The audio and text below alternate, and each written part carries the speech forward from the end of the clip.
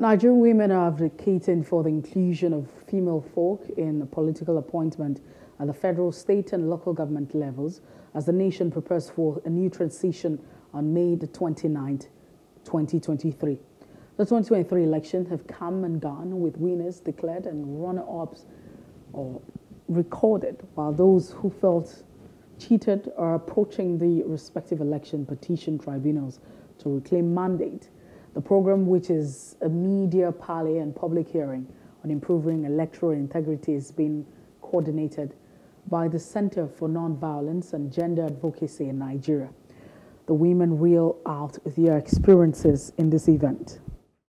How women were discriminated and marginalized because many women couldn't even be able to secure a ticket to participate as candidates within their party structures.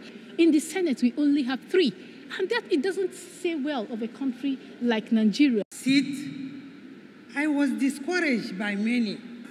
Didn't you hear the name is Cham?